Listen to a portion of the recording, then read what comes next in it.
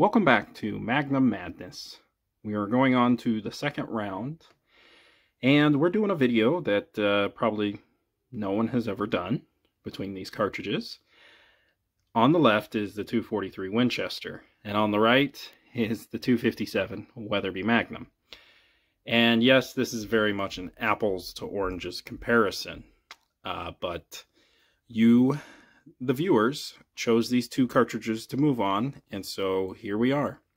We're going to go ahead and look at the history of these cartridges, how they compare to each other, and you guys get to pick which one's going to move on. In 1955, Winchester introduced the 243 Winchester. And what this cartridge is a 308 case, neck down to 6mm. And a lot of people say this is a very good varmint to deer cartridge. And so it has some versatility to it. Most bullets will range that you can shoot into 243 range from 55 grain up to 100, 105 grain bullets. And they all shoot them, 55 grain up to 100 grain, well over 3,000 feet per second. So while a lot of you probably won't consider this a Magnum, it does have Magnum-like velocities with all of its bullets. This was actually the very first cartridge I ever hunted with, was a 243 Winchester for deer.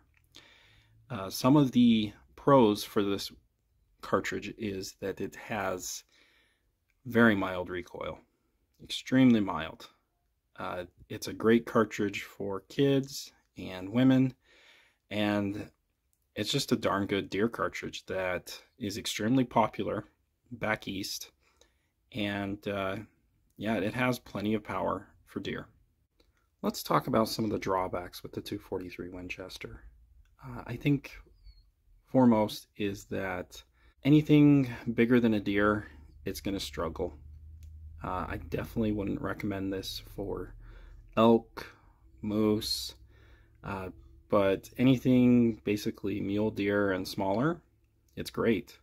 So the versatility is limited, but again, you're getting a very mild recoil and very good velocities out of this cartridge. Real quickly, I just wanted to show you some of the load data for the 243 Winchester. This is in the Nosler book. With a partition or a ballistic tip, 195 to 100 grain bullet, you can handle this to over 3,100 feet per second. And when you get those kind of velocities in that bullet, it has a very respectable energy out of the muzzle of around 2,000 foot-pounds. Real quick, here's the 243 Winchester ballistics with a 100 grain partition.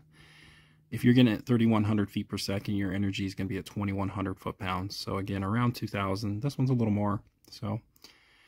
And out to, I don't know, 300 yards, your energy is 1,200 foot-pounds.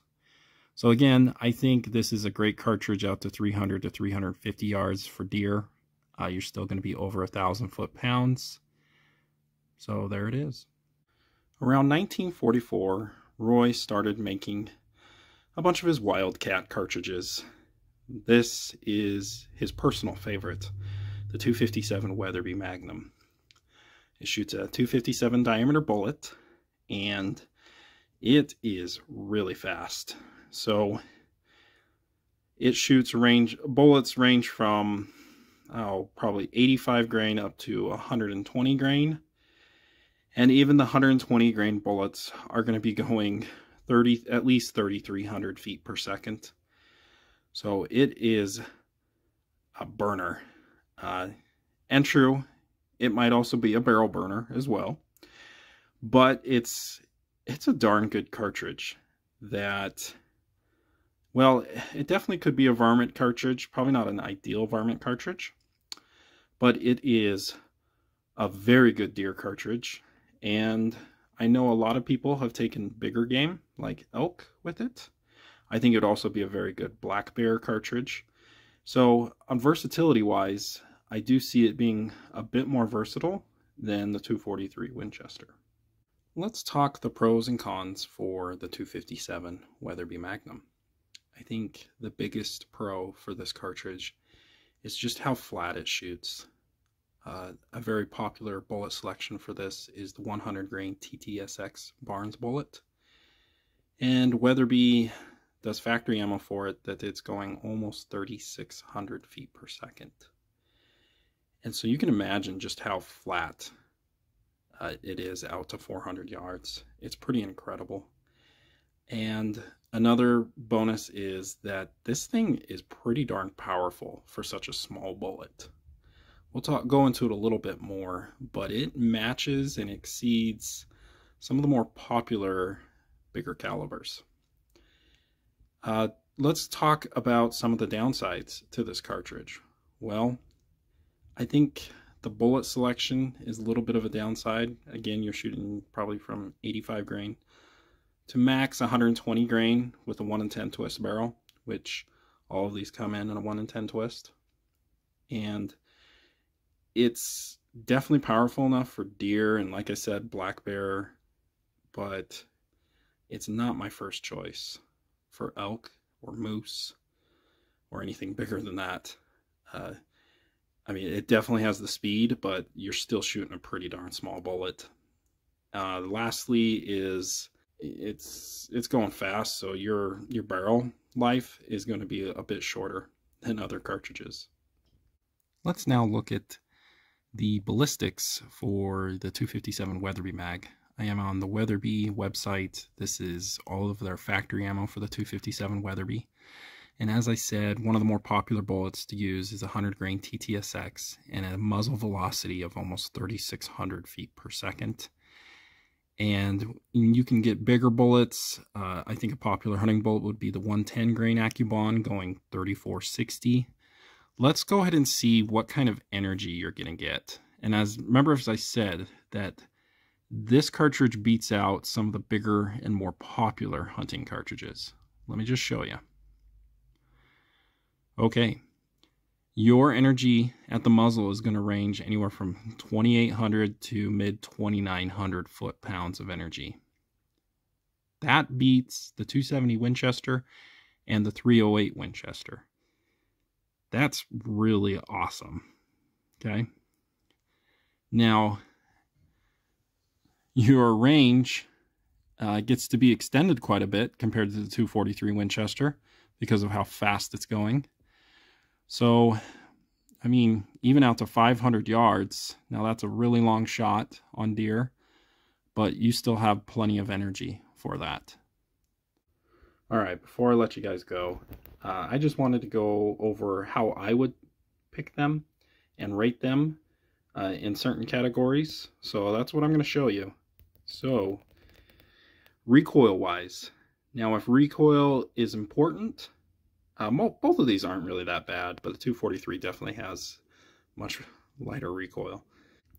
Power-wise, well, both of these are pretty powerful, but one is much more powerful than the other. So the 257 Weatherby wins on that one. As a varmint cartridge, both of these are definitely varmint cartridges. I think the 257 just has probably a little too much recoil. But so I'd have to give the win to the 243 Winchester as a varmint cartridge. As a big game cartridge, both of these have their limitations. You know, I personally wouldn't use either of these for big game like elk or moose, but the 257 Weatherby definitely is a better big game cartridge. Fun factor. This one's pretty important to me. Well, I think the 243 is fun. You know, you can get some really high velocities in those small bullets, like the 55 grain bullet. I would say the 257 would be more of a fun cartridge for me, personally. Lastly, cost. For some of you, this is the most important. And so I'd have to give it to the 243 Winchester. The ammo is just much cheaper. But if you hand load, the difference isn't that much with hand loading both of these. But anyway, I hope you guys enjoyed the video. Please remember to comment below on which one you'd like to see move on. Do you want to see the 243 or the 257?